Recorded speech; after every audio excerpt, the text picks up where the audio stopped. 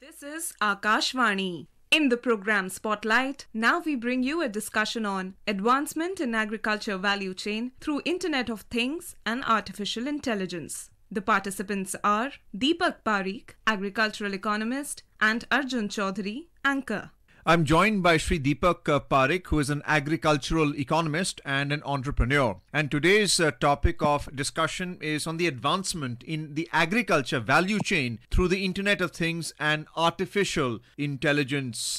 And for the benefit of our listeners on Akash Vani, could you tell us what the agriculture value chain is and what's the benefit of artificial intelligence and more importantly the data management that comes with it? Yes, sure. See, when we start from all the way from the farm to the fork, everything which comes in between, managing of the food commodities in non-processed form, when you are buying from the farmers, then taking it to aggregator, the whole logistic involved into that, storage, warehousing of that, and from there moving it to a processor or moving it to those who would be milling it, and finally taking it to the restaurant or a food processing industry, and finally getting to your table in form of cooked food, agriculture commodities like dal and atta. All that, everything, all the steps involved in between is typically the part of the value chain of agriculture. Now, artificial intelligence and data science plays a very vital role because we all know that there is a substantial food loss which happens from post-harvest, typically from the farm to fork.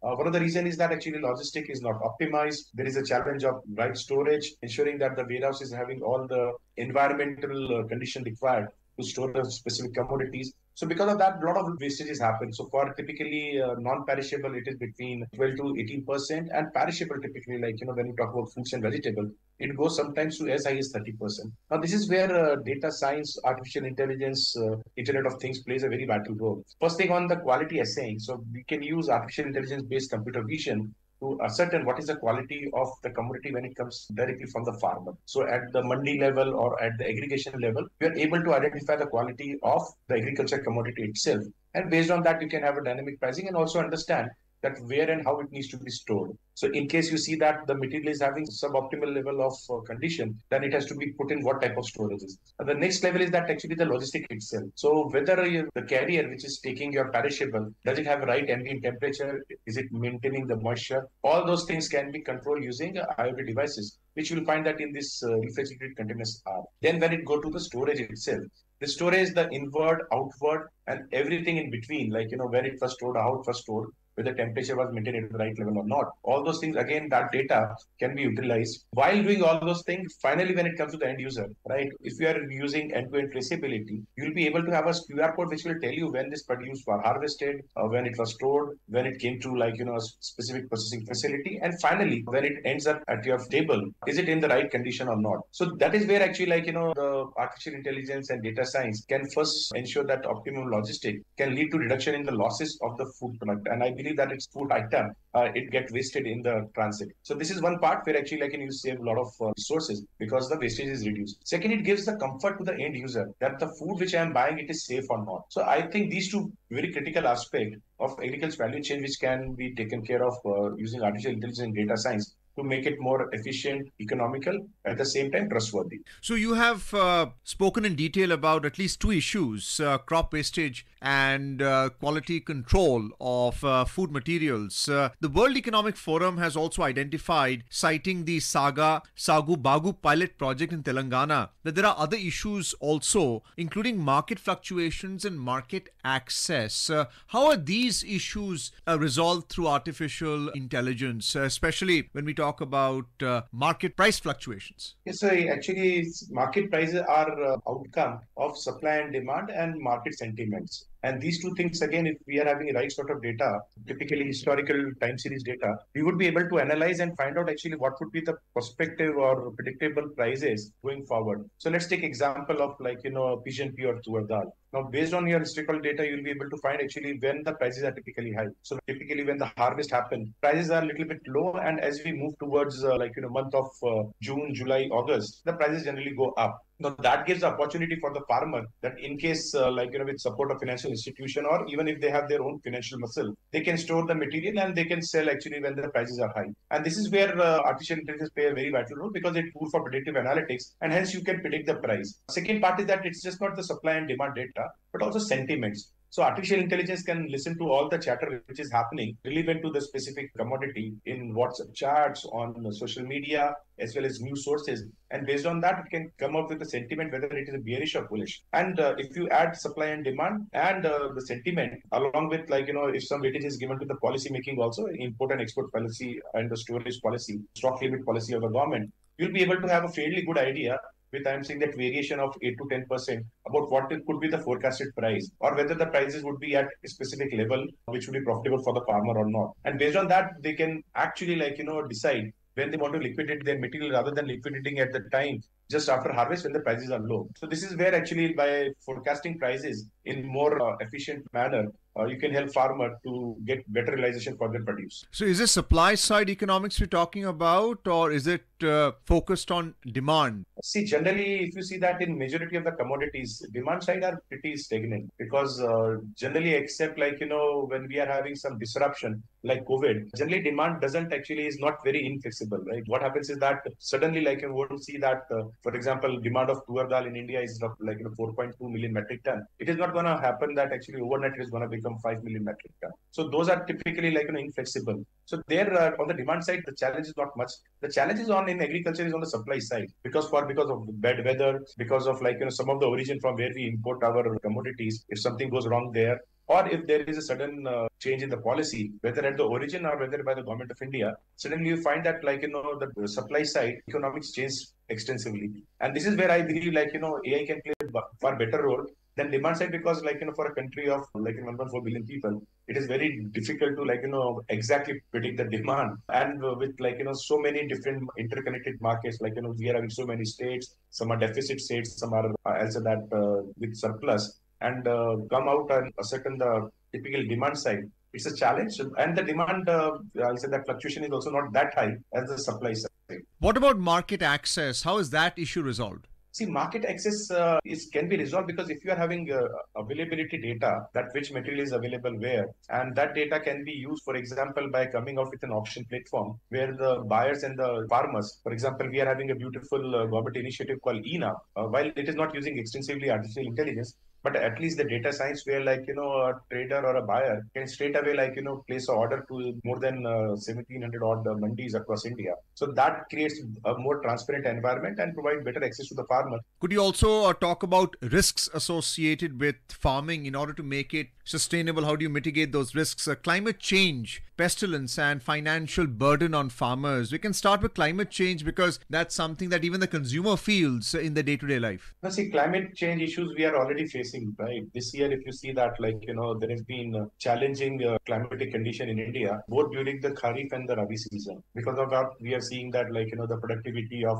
chickpeas, that is chana, has reduced substantially. Same has happened with pigeon pea. We are seeing that challenge also happening in maize. And last year we had challenges with the wheat. So you see that climate impact is already there because now we are seeing that the monsoon is not as I'll say that smooth as it used to be. So past 3 years has been very challenging, and we can see that impact of climate change. We're also seeing that severe heat stress on the crops. Generally, in the March, you'll find that in northern part of India, you were having a pretty decent cool environment. But nowadays, the temperature goes as high as 20 to 30 degrees, which is, I'm saying, that borderline case for a crop like wheat. And anything above that, it will reduce yields of the wheat. So climate change is already happening now.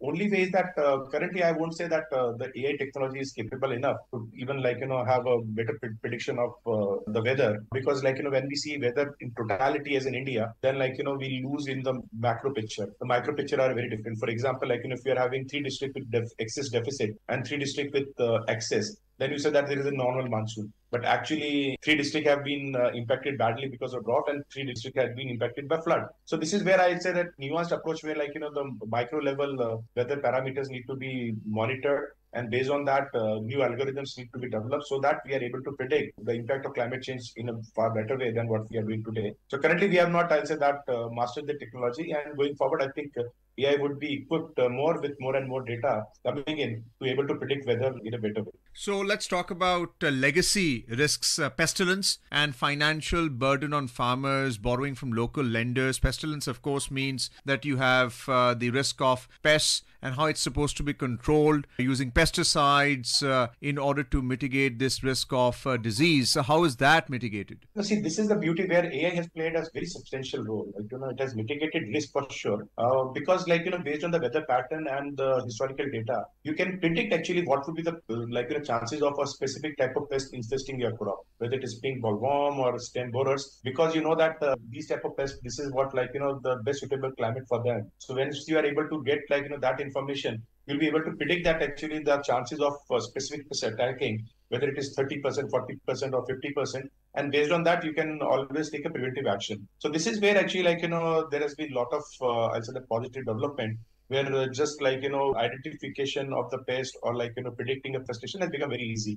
With the click of a button and a photograph of a leaf, right, you are able to find out actually which pest has infested your crop, and then you can immediately take a remedial action by the farmer by application of pesticide or other, I'll say that, integrated pest management activities. So this is where I'll say that AI has been able to reduce to certain extent the impact of pests for sure. In that, we are also seeing that development of new biological technologies that have also impacted substantially, because these biologicals, they are capable of handling some of the pests which have not been tackled well by conventional pesticide. Specifically, I'm talking about nematodes and all that. So definitely AI and biotechnology, they have to certain extent given relief to the farmer when it comes to the pest infestation. Now coming to the financial burden, I would say that financial burden part of it is more of a policy and the farmer's own understanding of how the financials work, which is more important, because here you won't be able to find that AI being able to do lot, except for definitely financial institutions. Sometimes what happens is that when they are using some of these AI technologies, specifically when they tie it up with remote sensing, they are able to ascertain risk about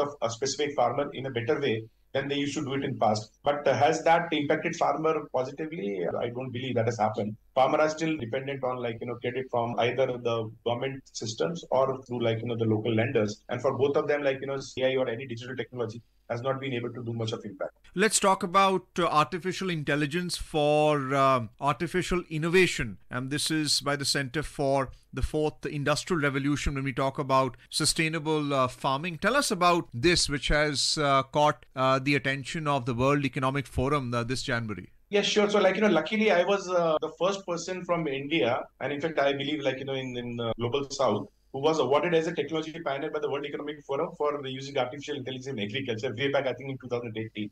In fact, I was also the initial part of the people who were involved in conceptualizing the idea of AI for AI and how it can be implemented in India.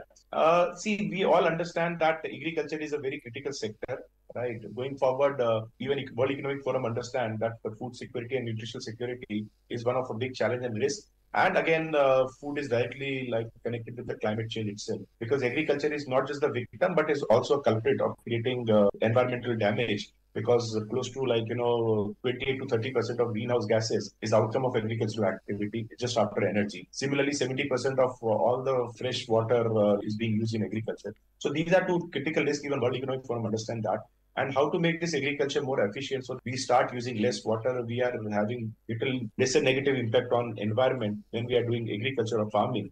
That is caught the eye of just not World Economic Forum, but I think every organization, medical agency across the world, they are looking at it. In fact, very recently I was in Dubai for COP28. Even there, the first time agriculture was discussed extensively, because the world started believing that to address to the climate change issue, we have to address the challenges of the agriculture first. And this is where I believe AI plays a very vital role, because with the right simulation models, as well as advancement of technology, whether it is about pest detection, whether it is about health of your crop, and the proper monitoring of how much resources, specifically water, is being used. And last but not least, actually the soil organic carbon content. All these factors can be very well monitored by remote sensing and drones or satellite. at the same time with the sensors, and that data can be captured and again analyzed by AI and machine learning tools to give you a better perspective of what needs to be done and how it needs to be done. So I believe, like, the whole of the world would be adopting agriculture technology, specifically AI and machine learning, remote sensing and IoT, with more interest and with more investment.